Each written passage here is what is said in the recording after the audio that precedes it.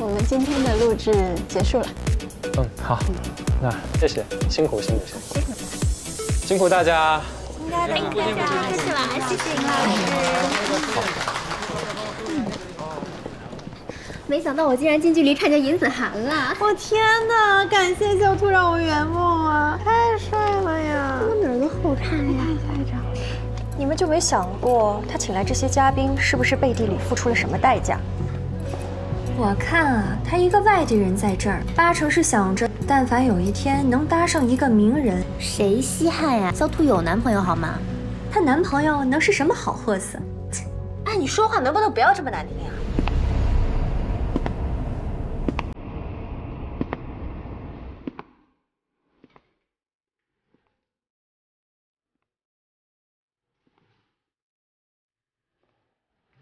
小兔，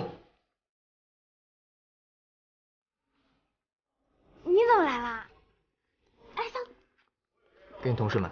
哎呀，这是谁呀？小兔啊，情况呀？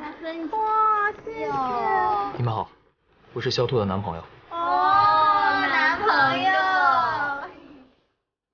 谢谢你们对小兔的照顾。那这里就交给你们了，我先走了。拜拜。先走了。拜拜。哇，来，大家吃蛋糕吧！来。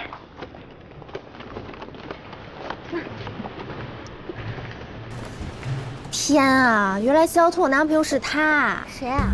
上次做叶俊那期节目的时候，我搜了一下他们公司，对他们团队这个林超印象特别深。